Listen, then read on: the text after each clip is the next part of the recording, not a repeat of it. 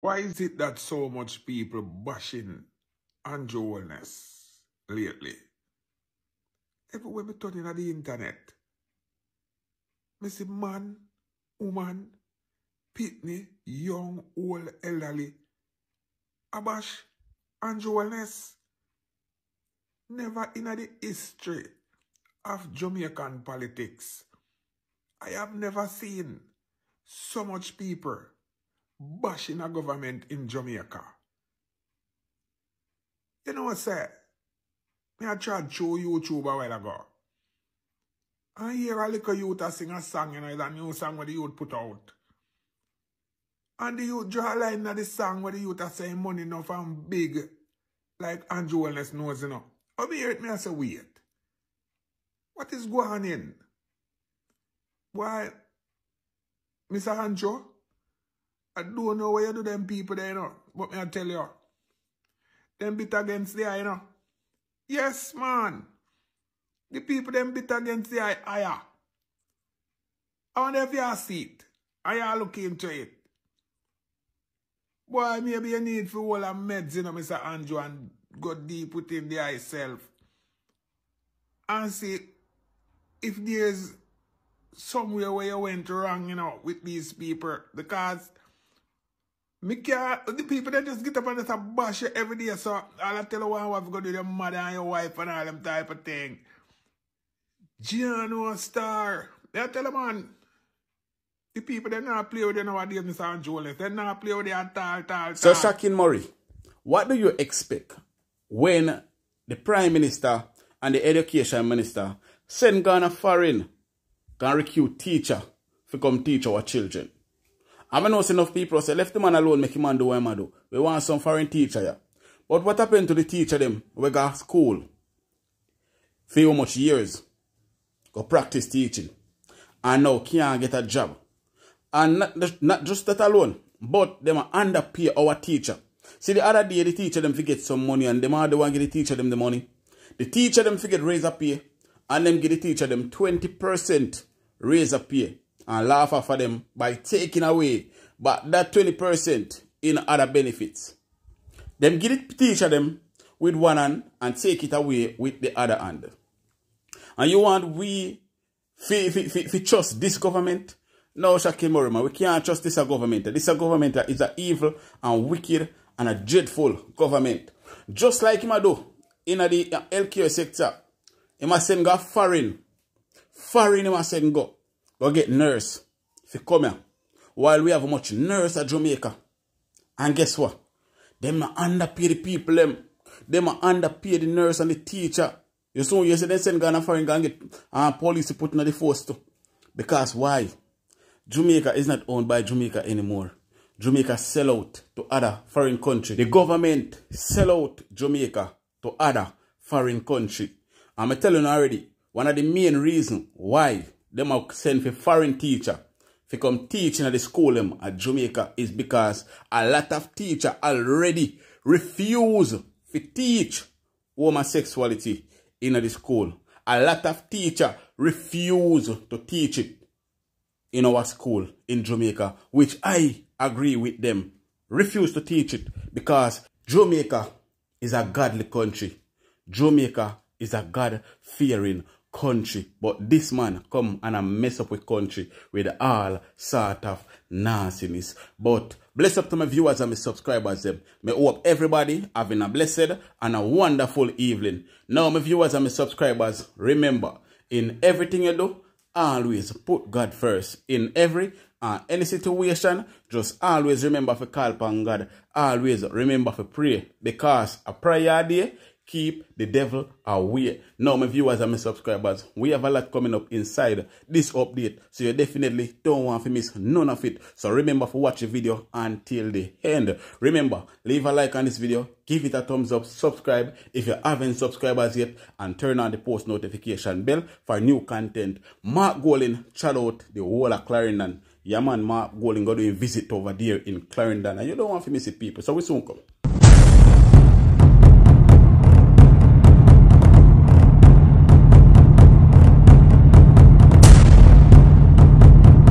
So welcome back to my viewers and my subscribers. Big up to all of my viewers, big up to all of my subscribers. We continually support the channel and help the channel to grow. Now, remember to leave a like on this video. Remember to give this video a thumbs up. Also, if you're a new viewer's first time on my channel, then please subscribe to my channel and turn on the post notification bell so whenever we drop new content, you will be first to be notified. Share the content with a friend, a family, a loved one. Share it on your social media platform. Now, my viewers and my subscribers, it is a national disgrace to see how the government deal with the people of Jamaica. It is a national disgrace we know say we have a government that cares zero about us.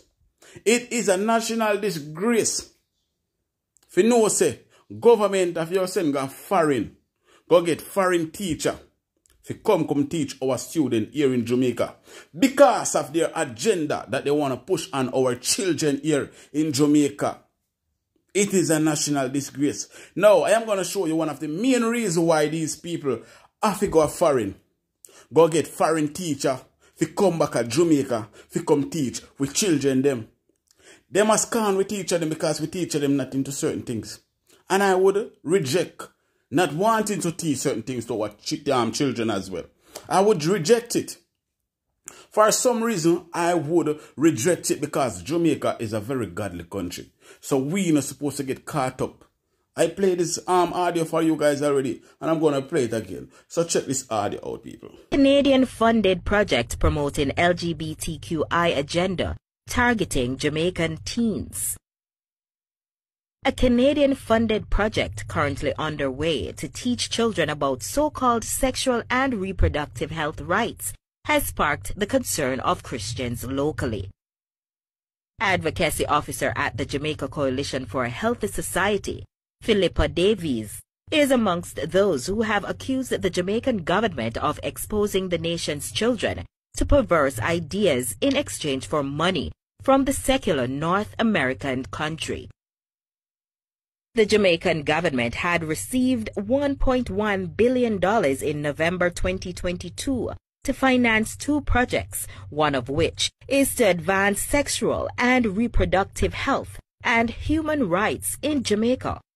A little over half of the funding was allocated to implement the Strengthening Access, Inclusion, and Leadership for Sexual and Reproductive Health and Rights in Jamaica, SAIL SRHR project, over a 5-year period from 2022 to 2027.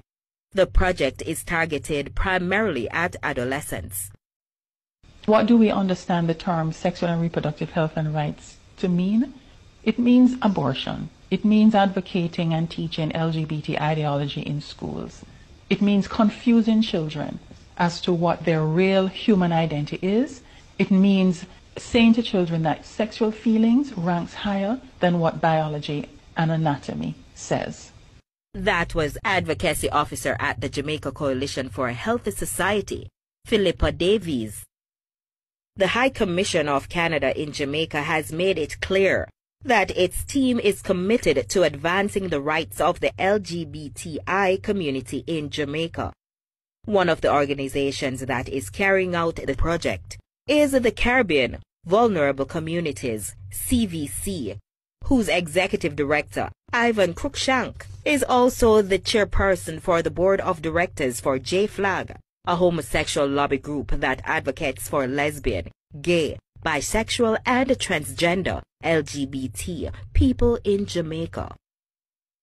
The CVC was the organization that funded Jamaicans for Justice in efforts to introduce unauthorized sex education material in 6 privately run children's homes in 2014.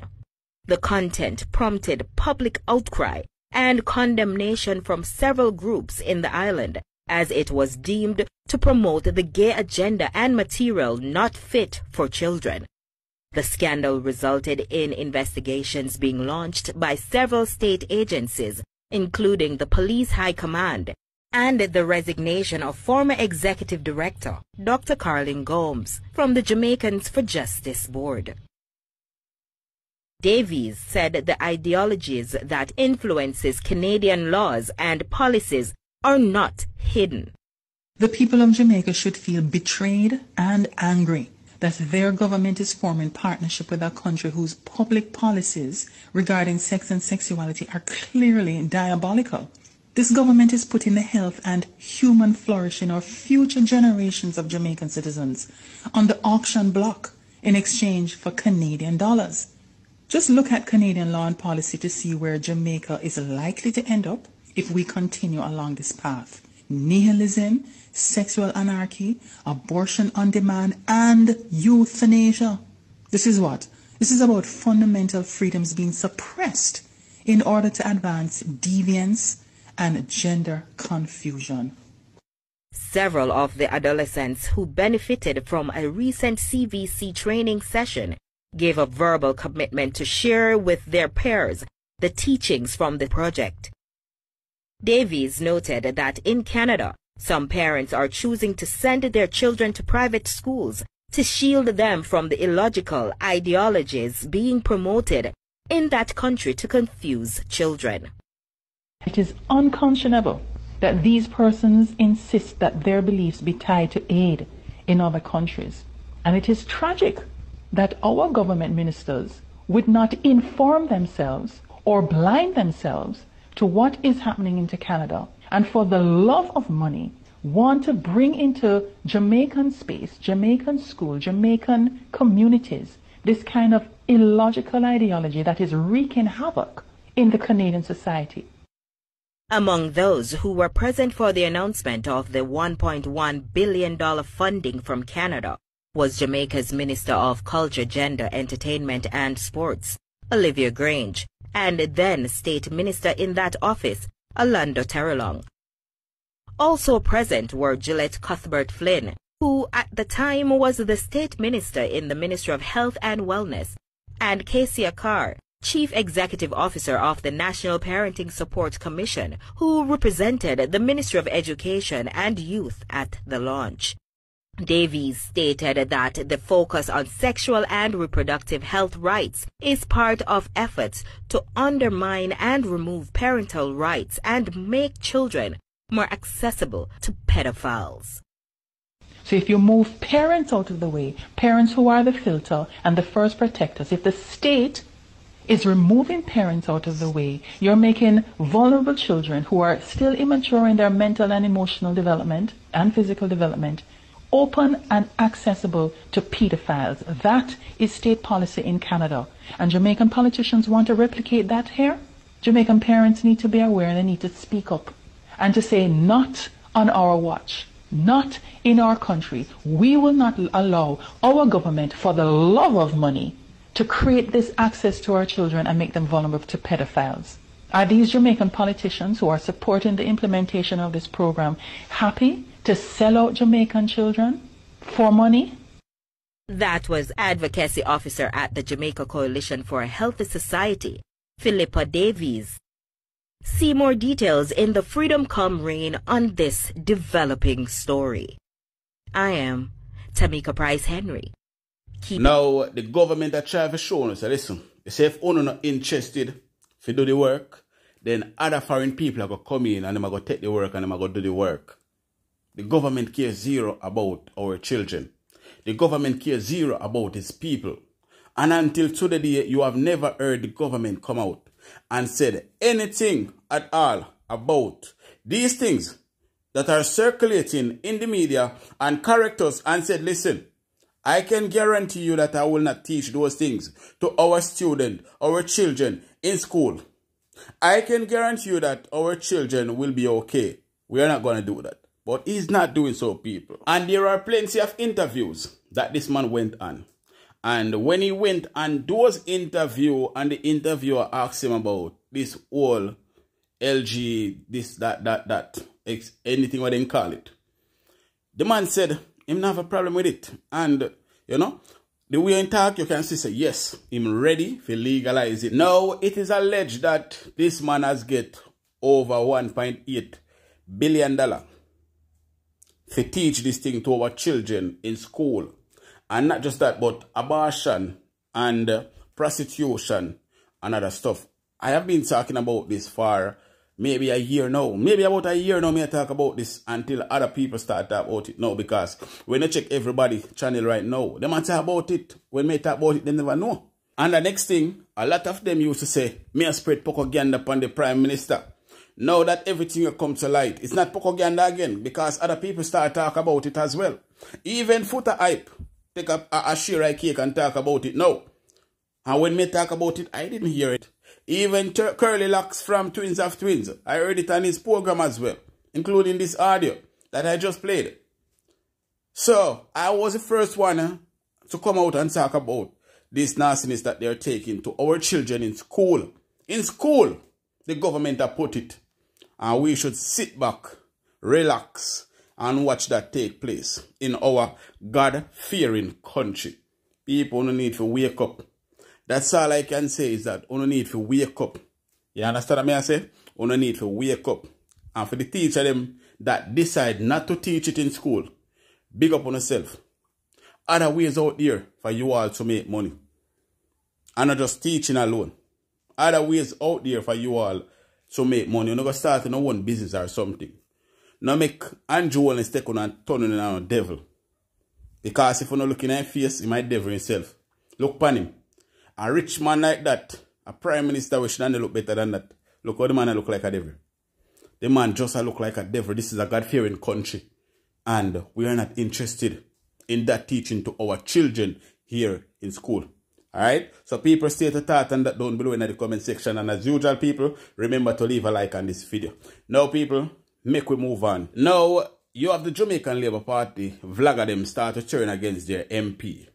You have a Krasmite over there named Munchie. Yeah, man.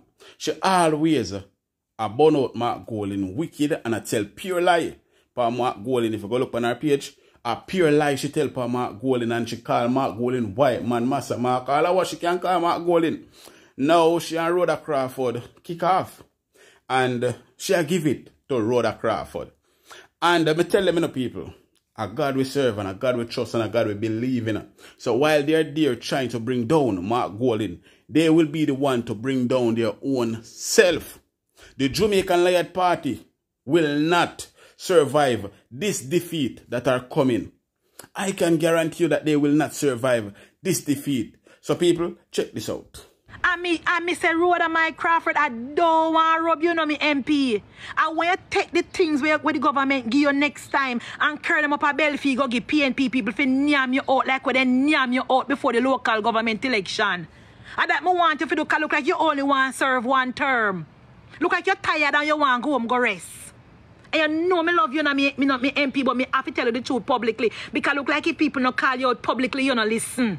Look like you like public call out too. So I'm not afraid to call you out publicly. I want you to take. I want you to take the packages we are getting from the government and give to the mayor. Now, the reason for this Krasmite to be behaving like this is that Rhoda Crawford gets some care packages and so forth to give out to the councillors. And you know, say the PNP are the one that have the most councillors over there in Manchester, right? So Rhoda Crawford called one of the PNP councillors, or mayor I should say, and give it to that mayor and said he should give it out to his MPs and he gave that mayor something special. You understand? Now the JLP them have a problem with that. Like I know government money and I know should I say I know taxpayers money. And the Jamaican Labour Party councillors them did not win. So they should hand it over to the People's National Party councillors as make them share it out. Now this woman have a problem. You have a problem, Munchie. Munchie, remember then kick you out of Jamaican Labour Party again. Go sit down, no man. If the money where you get for flag, it done now. Go sit down. Munchie, go and sit down. Rhoda Crawford, do the right thing. Because I beat the come for all of I beat where they go make you whole on Jamaican Labour Party people drop down. And the drop on go drop down, me can't believe, me can't bet you say you no sink in the ground. Because you don't want to get up. Alright, so you just go on to the right thing. Now, me could go over to the Prime Minister himself. Or should I say, the future Prime Minister, Mr. Mark Golding. Because I know say, Mark Golding will become the Prime Minister of Jamaica. Now, Mark Golding go circle down Clarendon people. So check this out.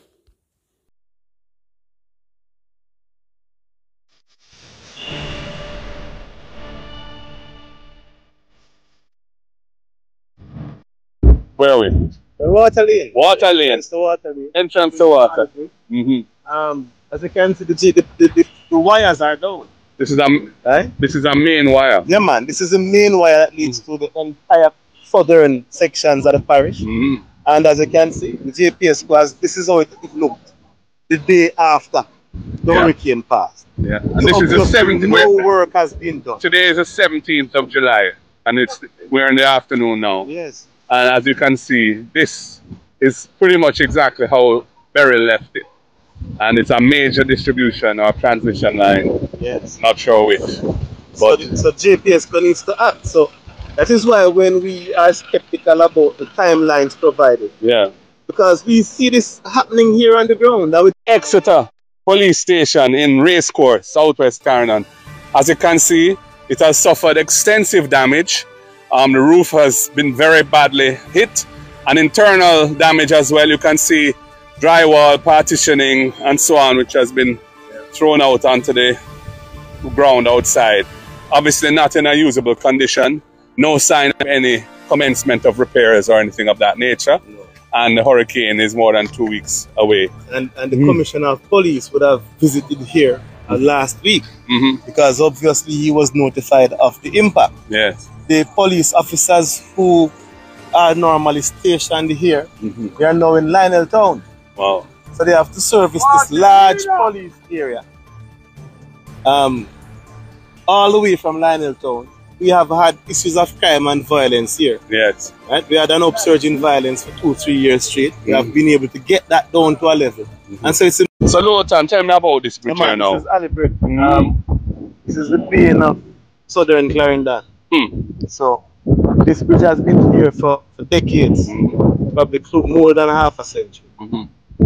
As you can see, recent work was done by the National Works Agency. We had questioned the competence of the work that was completed. Well, this is the result. The water came from over that section, as you can see. Come, let's look over there. All the way over here, it came underneath the road and caused that side over there to get badly damaged. And as you can see, this side is sinking. Yes. That's this section of the road is sinking. Yes. So we don't know how much longer we have with this bridge, to be honest with you, based on what we see here. So it is an urgent request from all parties concerned, because this bridge doesn't only serve Milk River Spa, for example, which is another tremendous asset. Right now there's no electricity. I was able to go into the building and look at the baths and so on. And, you know, the healing properties of the waters there are internationally known and historically significant as well. So that is another facility that needs to be, I would say, invested in private-public partnerships to get that going. I think if we can get the roadway from the highway down into these parts finished and, you know, nice so that it becomes accessible, there's tremendous opportunities for economic development here. But in, you know, not in ways that would damage or destroy or change the feel of the place. We want the feel of the place, a natural feel, to be preserved, because that's really the valley that's here. But, you know, integrated in an environmentally sensitive way where opportunities can be created for people to come. Yes, sir. Yes, sir. Okay, we are at Farka Beach, which is a lovely spot in Southwest Clarendon. Fishing beach, a beach where you can come and cool out and get your fish and your fried dumpling. Them have their own special style of fried dumpling, I hear. But they have been devastated. And the fishermen have been very hard hit. Some have lost many, many fish pots out at sea. I heard one fisherman lost 90. And, you know, a roll of wire, 30 grand. You know, and then the special sticks that they use as well to make the pots. Another man lost 60 pots. So the fishermen have suffered a real blow. There's no electricity down here. Nobody from the government has come down here other than, I believe, a social worker. Yeah. And water is also an issue, though. Since you put in a generator, that should help them. Yes. Yeah. Mosquitoes are absolutely due, and the next People's National Party government will be exploring that in a major way. You know, the road that runs from Milk River through to Alligator Pond, which bypasses the need to drive over the mountains, down Spur Tree, hill to gutters and around. That, I'm told that is just bushed now, just needs to be bushed and cleared. And then you can have, and there's some beautiful spots along that coast that we could develop, attractions, tastefully done, ecologically sensitive, environmentally attuned, where Jamaicans and visitors can come and enjoy what there is to offer. The manatee, the sea cow, that's where they are, and other spots of interest. So absolutely, we see what has happened in Treasure Beach, but that can be replicated in its own way to other sections along that coast. And Farka Beach here is another example, right through to Portland Cottage and Rocky Point. So there's lots of potential. In terms of different infrastructure damage and things like that, and how long you think this will take to restore if it's managed properly? Well, the devastation of the sections that I have visited is very significant. I've been to southern St. Elizabeth, southern Manchester, southern Clarendon, parts of eastern St. Thomas as well. And I haven't yet gone to Portland. I want to visit there. But the reality is that the electricity system has been badly hit in these communities. It is not yet back. So when they're talking about 90+% customers, it's pretty meaningless in so far as you have large swathes of Jamaica with communities that don't have light. Yeah, maybe the population centers, which weren't that badly affected by the hurricane, have had their light restored. But lots and lots of people in Jamaica do not have electricity. Lots of businesses are suffering from that. And homes have been damaged and destroyed. And it's a very real problem. And the people need help, and they need it now. The people need help, and they need it now. But tell you, say, sometimes to me, it look like a Mark Golding as the Prime Minister, because the job that Andrew should be doing, he's not doing that job. Now, the place mash up, like down at Hanover and in place. I don't miss Andrew every day, because he wants to earn back Hanover and Westmoreland for himself. Him not got St. Elizabeth, him not got Clarendon and in place, because him already know, say them people I vote for him, so him now go look for them, the people. Him a going at the area them when nobody now vote for him. How that him a do? Him realize what happened the other day.